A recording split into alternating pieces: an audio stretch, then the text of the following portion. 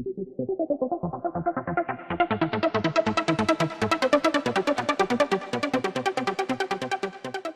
Viewers, welcome to computers Adda. MS వర్డ్లో ఈ వీడియోలో మనం నేర్చుకునే సెట్టింగ్స్ ద్వారా యూజ్ ఏంటి అంటే, ఒక ఫర్మ్లో అంటే ఒక కంపెనీలో ఒక ఆఫీసులో ఎక్కడైనా సరే వాళ్ళకి సంబంధించిన లెటర్స్ కావచ్చు, మరేదేమైనా డేటా అనేది ఎంటర్ చేసేటప్పుడు ఫ్రీక్వెంట్గా యూజ్ చేసే డేటా అండి. అంటే కంపెనీకి సంబంధించిన from address, to address, email ID, phone numbers, owner names ఇలాంటివన్నీ ఎంటర్ చేయాలనుకోండి. ఆ డేటాని మనం ప్రతిసారి టైప్ చేయడం లేదా వేరొక లొకేషన్లో కాపీ చేసి పెడతామండి. ఆ డేటాని మనం కాపీ పేస్ట్ చేస్తూ ఉంటాం. ఇంత టైం వేస్ట్ చేయకుండా ఇక్కడ ఒక లెటర్ ఇచ్చాను చూడండి. ఈ లెటర్ గమనిస్తే అంతా నార్మల్గానే ఉంది. కొన్ని చోట్ల డేటా అనేది మనం ఫిల్ చేయలేదు. అంటే ఇది ఫ్రమ్ అడ్రస్ కావచ్చు, టు అడ్రస్ కావచ్చు, ఇలాంటివన్నీ ఫిల్ చేయలేదు. ఫిల్ చేయాలి అంటే మనం జనరల్గా లెటర్లో ఏదైతే ఉందో అది టైప్ చేయాలి. ఓకేనా? అలా నేను టైప్ చేయకుండా ఏం చేస్తున్నాను అంటే ఇక్కడ ఫ్రమ్ అడ్రస్ రావాలి. ఓకే, నేనేం చేస్తున్నాను, కామా ఏ. ఈ కామా ఏ అనే షార్ట్ కట్ అనేది నేనే క్రియేట్ చేశాను. అంటే మనమే క్రియేట్ చేసుకోవచ్చు. ఇప్పుడు ఎప్పుడైతే ఎంటర్ కొడతానో ఆటోమేటిక్గా ఒక అడ్రస్ వచ్చింది చూడండి. ఈ అడ్రస్ కూడా మనకు కావాల్సిన అడ్రస్ అనేది మనం క్రియేట్ చేసుకోవడమే. Short cut and again address email ID ఏదైనా కావచ్చు. ఒక డేటా అనేది కామా ఏ అనే షార్ట్ కట్లో ఈ డేటా అనేది మనం స్టోర్ చేయడం జరిగింది. అలానే మై డియర్ రిపీటెడ్గా యూజ్ చేసే నేను కామా బి ఎంటర్ అన్నా. అది ఆటోమేటిక్గా ఓ పేరు వచ్చింది. సేమ్ అదే పేరు రావాలని రూల్ ఏం లేదండి. మీకు కావాల్సిన పేరు అనేది మీరు స్టోర్ చేసుకోవచ్చు. ఓకేనా? అండ్ అలైన్మెంట్స్ ఏమైనా స్పేసెస్ ఎక్కువైతే అడ్జస్ట్ చేసుకోండి. డేటా అనేది ఆటోమేటిక్గా వస్తుంది కదా, టైం వేస్ట్ కాకుండా. ఓకేనా? అలానే ఇక్కడ ఈమెయిల్ ఐడి రావాలి.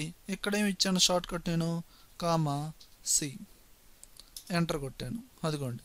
అలానే ఇక్కడ టు అడ్రస్ రావాలి.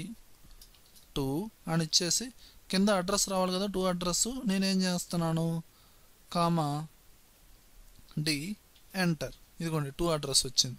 లెటర్ని ఏమన్నా అడ్జస్ట్ చేయాలంటే చేసుకోండి. ఓకేనా? అలా ఏంటండి, ఇక్కడ మనం ఏ షార్ట్ కట్కి ఏ డేటా అయితే స్టోర్ చేసామో ఆ డేటా అనేది డైరెక్ట్గా మనకి డిస్ప్లే అవుతుంది అనమాట.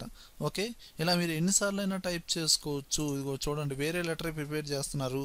కామా ఏ ఎంటర్, అలానే కామా బి ఎంటర్. అంటే ఒక్కో షార్ట్ కట్లో ఒక్కో డేటా అనేది స్టోర్ చేయడం జరిగింది. ఎక్కడ కావాలంటే అక్కడ మీరు ఎంటర్ చేసుకోవచ్చు. అండ్ వాటికి సంబంధించిన అలైన్మెంట్స్ కూడా ఇంకా కామన్గా మార్చుకోవచ్చు. లేదు లెఫ్ట్లో ఉంది, రైట్లో కావాలి, సెంటర్లో కావాలి, ఇదిగోండి సెంటర్లో కావాలి, ఇలా మీరు సెట్ చేసుకోవచ్చు. అలా ఒక టెస్టే కాదండి, ఇమేజెస్ కూడా సెట్ చేసుకోవచ్చు. నాకు స్టార్టింగ్లో పైన లోగో కావాలి, కర్సర్ ఎక్కడ పెట్టేశాను. దీని షార్ట్ కట్ కామా ఈ ఎంటర్ కొట్టండి. ఇదిగోండి, లోగో వచ్చింది. ఇది మీరు ఎక్కడ కావాలంటే అక్కడ అడ్జస్ట్ చేసుకోండి. మరి ఈ షార్ట్ కట్ అనేది ఎలా క్రియేట్ చేసాం? ప్రతి షార్ట్ కట్కి మనకి ఏంటంటే పర్టికులర్గా ఆ డేటా అనేది ఎలా వచ్చింది, ఆ సెట్టింగ్ ఎలా చేయాలో స్టెప్ బై స్టెప్ ఇప్పుడు మనం ఈ వీడియోలో నేర్చుకోబోతున్నాం.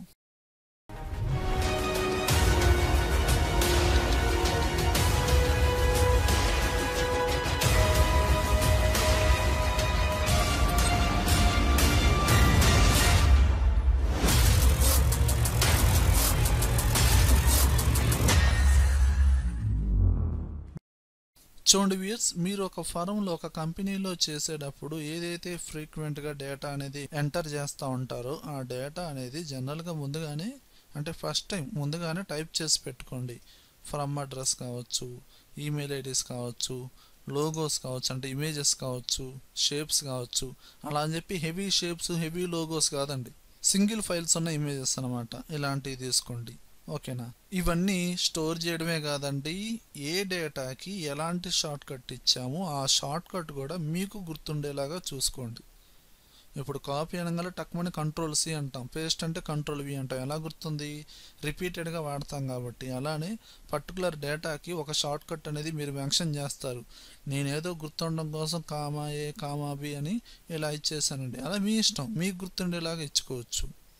కానీ వేరొక షార్ట్ కట్కి మ్యాచ్ అయ్యేలాగా ఎప్పుడు అలా సెట్ చేయొద్దు. ఓకేనా?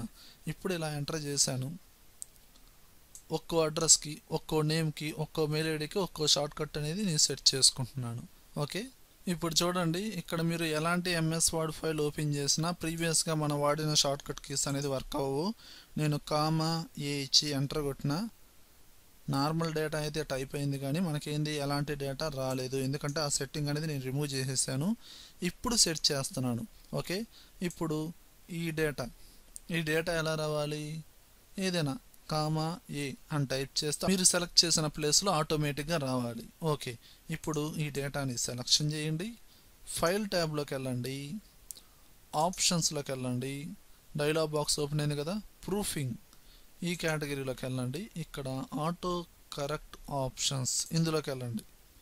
ఇప్పుడు మీరు సెలెక్ట్ చేసిన డేటా ఇక్కడ యాడ్ అయిందా లేదా, దానికి షార్ట్ కట్ ఏం వాడాలి అనేది ఇక్కడ మెన్షన్ చేయండి, కామా ఏ ఇలా ఇచ్చేసి యాడ్ అనే బటన్ని ప్రెస్ చేయండి.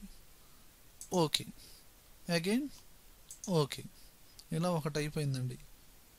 ఇది ఏ అడ్రస్, దానికి షార్ట్ కట్ ఏం వాడామనేది గుర్తుంచుకోండి. అలానే ఇప్పుడు ఈ టెస్ట్ని సెలెక్షన్ చేశాను, file tab, options, again proofing, auto correct options, మళ్ళీ ఇక్కడ ఏంది ఇదిగోండి, ఇక్కడ డిస్ప్లే అవుతుందా లేదా కంటెంట్ అనేది, ఇక్కడేంటి comma B. Okay, again okay okay. ఈ విధంగా ప్రతి టెస్ట్ని సెలెక్షన్ చేయండి, కావాల్సిన షార్ట్ కట్ మెన్షన్ చేయండి, యాడ్ చేసుకోండి. అలా ఒక ఇమేజ్ షేప్ అనుకోండి, ఇలా సెలెక్షన్ చేసి మీరు ఫైల్ ట్యాబ్లోకి వెళ్ళి ఆప్షన్స్లోకి వెళ్ళి ప్రూఫింగ్, ఆటో కరెక్ట్ ఆప్షన్స్ ఇందులోకి వెళ్తే ఇక్కడ కనబడుతుందా, అసలు యాడ్ అనే బటన్ అనేది హైలైట్ అవుతుందా? మీరు ఇక్కడ ఒకటే కన్ఫ్యూజ్ అవుతారండి. ఒక ఇమేజ్ని ఒక షేప్ని సెలెక్షన్ చేసేటప్పుడు టెస్ట్ని ఎలా అయితే సెలెక్షన్ చేస్తారో ఇలా చేయండి. ఓకేనా, ఇదిగోండి ఈ టైపు, ఇదిగోండి ఈ విధంగా, అంతేగాని నార్మల్గా సెలెక్షన్ చేయకూడదు, అలా హైలైట్ అవ్వదు, అక్కడ ఆప్షన్స్ అనేది హైలైట్ అవ్వవు. ఓకే, ఇదిగోండి. ఇప్పుడు ఫైల్ ట్యాబ్లోకి వెళ్ళండి, options, proofing, auto correct options. అప్పుడు మనకి ఇక్కడ చూడండి లోగో అనేది ఇక్కడ డిస్ప్లే అవ్వదండి, ఇమేజ్ అనేది ఈ విధంగా ఎంటీగా డిస్ప్లే అవుతుంది. ఇక్కడ షార్ట్ కట్ క్రియేట్ చేయండి, comma C, add, okay and okay. Okay, ఇప్పుడు చూడండి ఇంకా రిమైనింగ్ నేనేమి క్రియేట్ చేయలేదండి, జస్ట్ 3నే ఇచ్చాను. ఇప్పుడు ఒకసారి మనం షార్ట్ కట్స్ అనేది చెక్ చేద్దామండి. కామా ఏ ఎంటర్, అదిగోండి, కామా బి ఎంటర్, ఇంకా కామా సి, అదిగోండి లోగో వచ్చింది. ఓకేనా, ఈ విధంగా మీకు కావాల్సిన డేటాని మీకు కావాల్సిన షార్ట్కట్ కీతో ముందుగానే లోపల స్టోర్ చేయొచ్చు. అవసరమైనప్పుడు డైరెక్ట్గా షార్ట్కట్ కీ వాడి ఆ డేటా అనేది డైరెక్ట్గా ఇన్సర్ట్ చేయొచ్చు. ఓకే వ్యూయర్స్, ఈ వీడియో కనుక నచ్చినట్టయితే లైక్ చేయండి, కామెంట్ చేయండి, షేర్ చేయండి. ఒకవేళ యూట్యూబ్ ఛానల్ సబ్స్క్రైబ్ చేయకపోతే వెంటనే సబ్స్క్రైబ్ చేయండి. Thank you very much.